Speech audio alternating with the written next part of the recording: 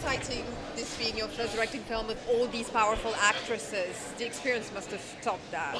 Yeah, it was incredible. I love all my actors. I truly love them. It was an incredible relationship that we all had. Very, very different, me with each of them, but I love them all. Maggie, when did you see the news about the strikes at the moment? How do you support those, the union strikes in America? I have not. What strikes are you talking about? The sets Oh. strikes, yeah. I don't think this is the right place to talk about it, but I have lots of feelings about it. Yes.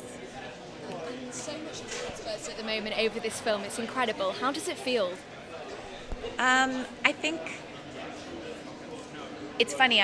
We never screened our film for anyone until we showed it at Venice. You know, because of the pandemic, we had to. We just worked alone, me and my editor, me and my sound designer, and so the movie was sort of just recently born, and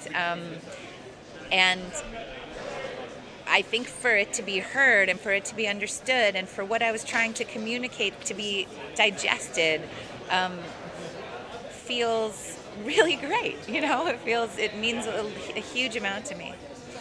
Maggie! What's the biggest challenge with your directing day? Ladies and gentlemen, you're watching Hey You Guys! Hey You Guys, huh? Hey You Guys. Is that from the Goonies? It is indeed, yeah. Nice. Hey!